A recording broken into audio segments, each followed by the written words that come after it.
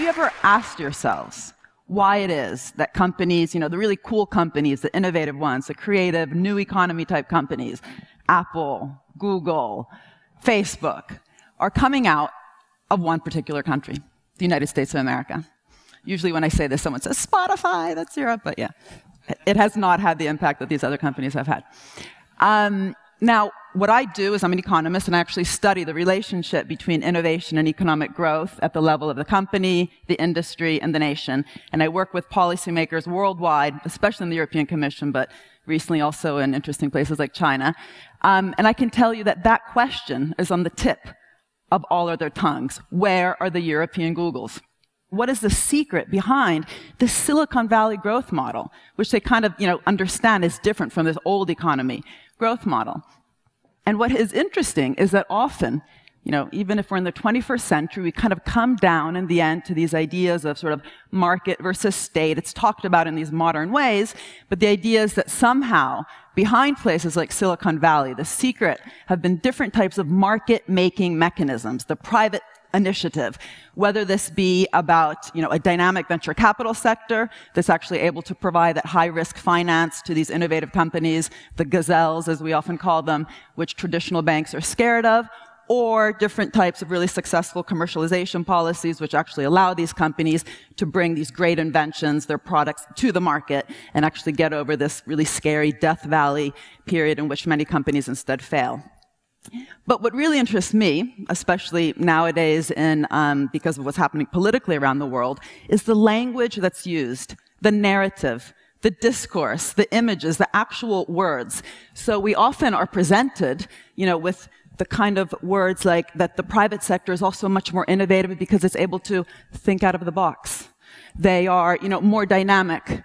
Think of Steve Jobs' really inspirational speech to the 2005 graduating class at Stanford, where he said, to be innovative, you gotta stay hungry, stay foolish, right? So these guys are kind of the hungry and foolish and colorful guys, right? And then places like Europe, it might be more equitable, we might even be a bit better dressed and, eat better than, say, the US, but the problem is this damn public sector. It's a bit too big. And it hasn't actually allowed, these things like dynamic venture capital and commercialization to actually be able to really be as fruitful as it could. And even really respectable newspapers, some that I'm actually subscribed to, the words they use are, the state as this leviathan, right? This monster with big tentacles. They're very explicit in these editorials. They say, the state, it's necessary, to fix these little market failures when you have public goods or different types of negative externalities like pollution. But you know what? What is the next big revolution going to be after the internet? We all hope it might be something green or, all this nanotech stuff. And in order for that stuff to happen, they say, this was a special issue on the next industrial revolution, they say the state, just stick to the basics, right? Fund the infrastructure, fund the schools, even fund the basic research, because this is popularly recognized, in fact, as a big public good, which private companies don't want to invest in. Do that. But you know what? Leave the rest to the revolutionaries, those colorful, out-of-the-box kind of thinkers. They're often called garage tinkers, because some of them actually did some things in garages, even though that's partly a myth.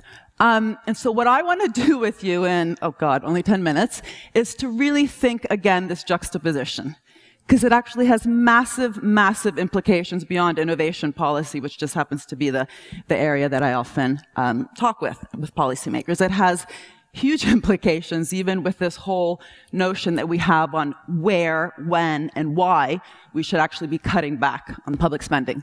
And different types of public services, which, of course, as we know, are increasingly being outsourced because of this juxtaposition, right? I mean, the reason that we need to maybe have free schools or charter schools is in order to make them more innovative without being, burdened by this heavy hand of the state curriculum or something. So these kind of words are constantly, these juxtapositions come up everywhere, not just with innovation policy.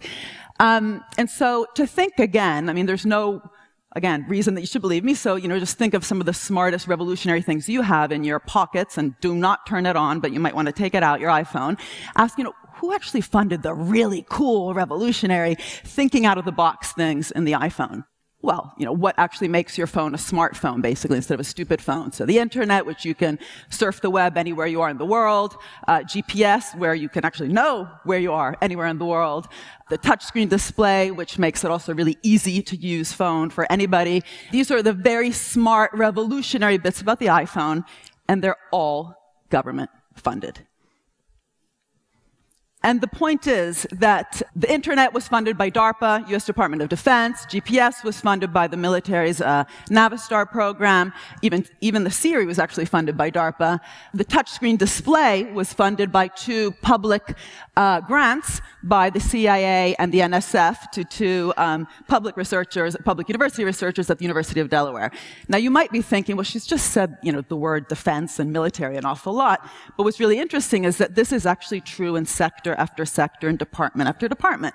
So the pharmaceutical industry, which I am personally very interested in because I've actually had the fortune to study it in quite some depth, it's wonderful to be asking this question about the revolutionary versus non-revolutionary bits, because each and every medicine can actually be divided up on whether it really is revolutionary or incremental. So the new molecular entities with priority rating are the revolutionary new drugs, whereas the slight variations of existing drugs, Viagra, different color, different dosage, are the less revolutionary ones. And it turns out that a full 75% of the new molecular entities with priority rating are actually funded in boring, Kafkian public sector labs. This doesn't mean that Big Pharma is not spending on innovation. They do. They spend on the marketing part. They spend on the D part of R&D. They spend an awful lot on buying back their stock, which is quite problematic. In fact, companies like Pfizer and Amgen recently have spent more money in buying back their shares to boost their stock price than on R&D, but that's a whole different TED Talk, which one day I'd be fascinated to tell you about. Now, what's interesting in all this is the state, in all these examples, was doing so much more than just fixing market failures.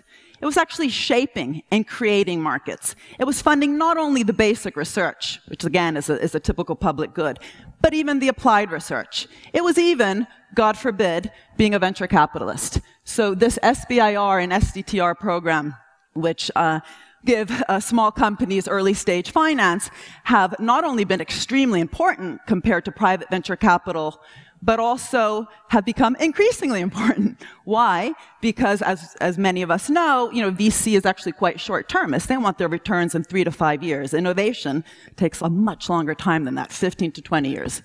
And so this whole notion, this is the point, right? Who's actually funding the hard stuff?